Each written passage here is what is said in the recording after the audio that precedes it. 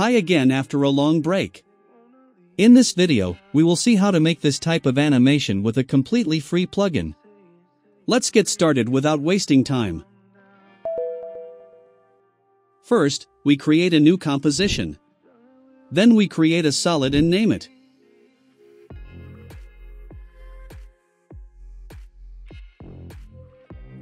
We drag the PNG image we downloaded to the timeline panel. I will leave this image in the description section. You can download it and practice with me. After locking the image and selecting solid, we select pen tool. And we start adding our mask. We need to fix these parts. For this we press the Alt key and fix the cursor.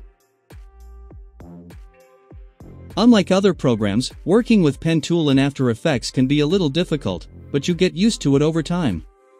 This part can take a long time, so I will speed it up a little. In the meantime, I recommend you to visit my channel and look at the other videos. I am sure there are many videos that will be useful to you. If you subscribe to the channel and open notifications, you can also be informed about new videos. Of course, you can share your thoughts with me. I read all the comments one by one.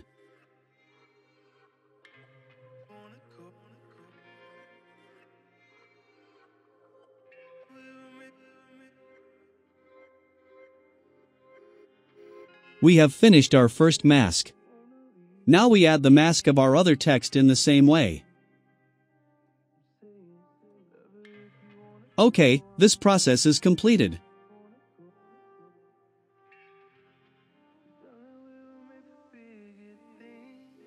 Now we add the Thicc Stroke plugin from the effects panel to our mask.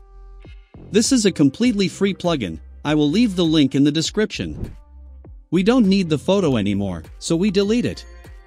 Now we select solid. We make the width start and width end 30. We change the gradient with a 4-color gradient. Then we start adjusting the colors. These colors and the gradient type are my choice. You can choose the one you want appropriately.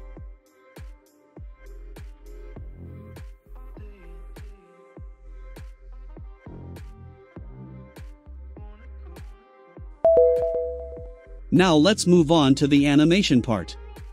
We open the trim path and activate the end keyframe and set its value to 0. We go forward 1 second and set the end value to 100. We select the layer and press the letter U. We select the keyframes we have given and press the F9 key on the keyboard, thus giving it easy ease. We open the graph editor and adjust the speed graph like this.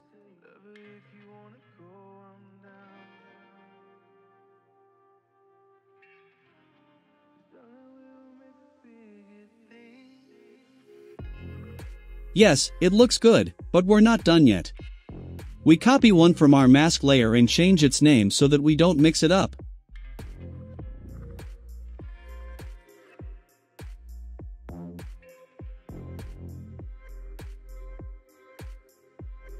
Now we start the start keyframe of the layer we copied. We go forward 1 second and set its value to 100. We select the layer and press the letter U, thus all the keyframes we have given will be visible. We adjust the width start value and width end value of the line layer like this.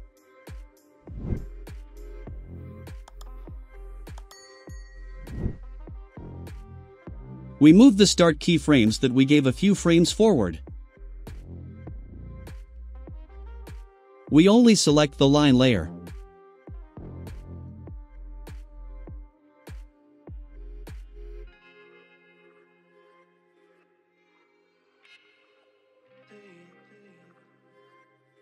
Now we set the influences value of the line layer to width. And we adjust the start width value again.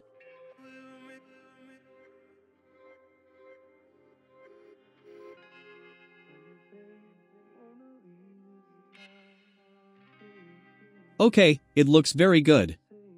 We select the start keyframes and give them easy ease. And we adjust the speed graph from the graph editor like this.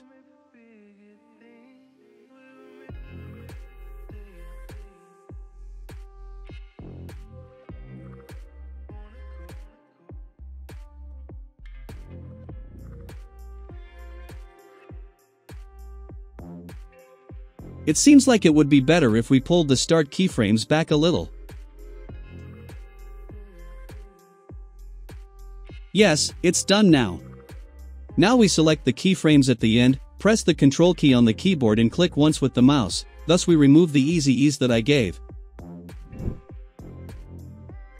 And now it looks much better.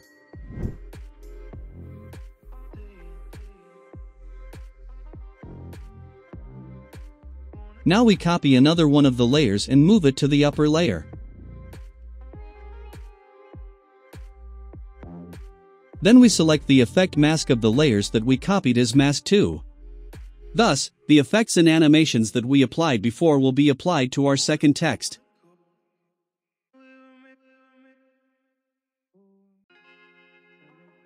We adjust the place where the second mask starts like this, thus one text will end and the other will start. We select the keyframes at the end and give them easy ease. And we adjust the speed graph like this.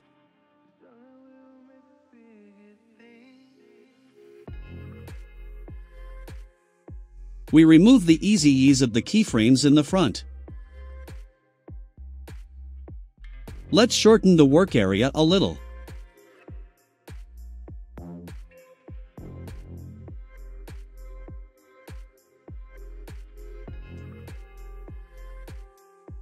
Very good, but let's make a final edit.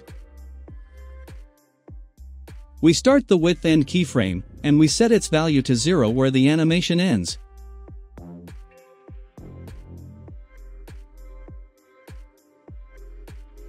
Yes, it's much better like this.